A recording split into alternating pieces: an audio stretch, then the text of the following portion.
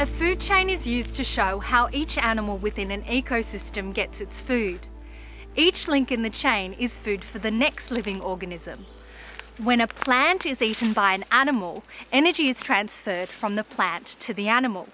That animal is then eaten by another animal which gains energy from that food.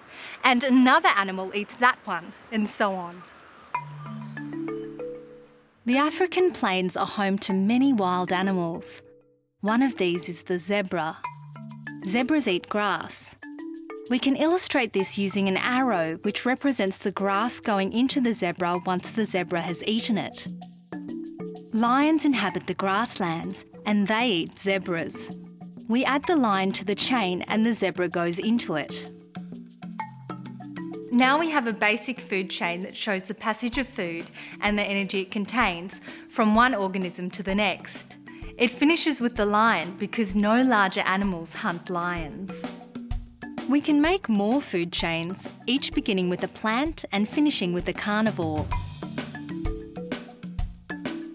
Food chains can be drawn for both land and marine environments. For example, on land, trees and shrubs are eaten by a juvenile giraffe, which is then eaten by a lion. Grass is eaten by a grasshopper.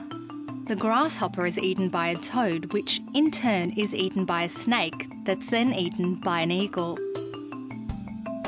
An example of a marine food chain is when a shrimp eats seagrass, sardines eat the shrimp, and snapper eat the sardines.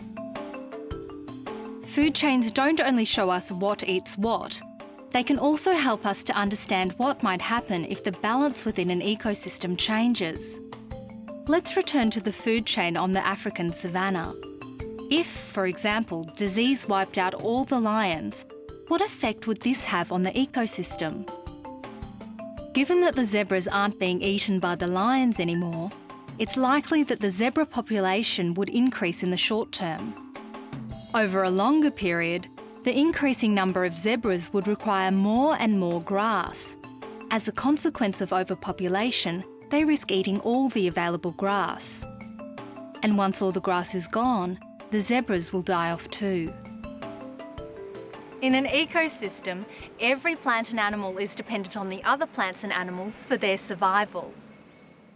A healthy ecosystem is delicately balanced, and as strange as it sounds, zebras need to be eaten by lions to ensure their continued existence.